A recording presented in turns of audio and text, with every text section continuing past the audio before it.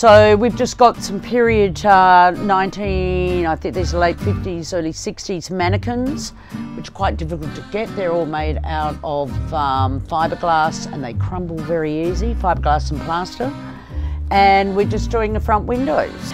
So this was an empty room originally, so it's become Angela, who is a immigrant that lives in Redfern. This is Ryder's, or Mr. Ryder's office. He is the CEO of Goods. So period costumes that came from the costume designer and also from the art department.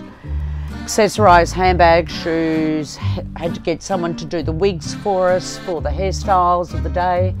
I found these chairs, which is a bit of homage to David Jones with the black and white houndstooth, and I thought that would be a little bit fun.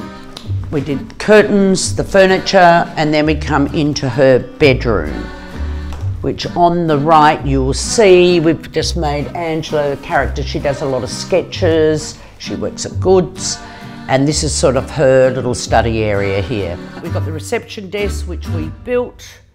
The rest we bought.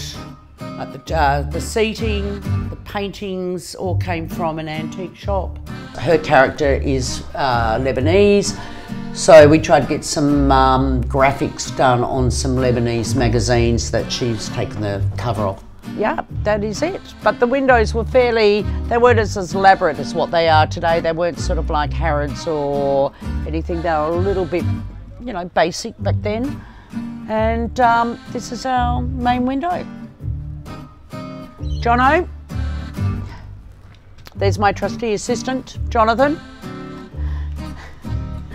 So I think we'll move one behind, because don't they have to come through? I'll move it over that way. Yeah, there, yeah. Move it back a little bit, please. That one, that column there, yep. That's it, thank you. Perfect.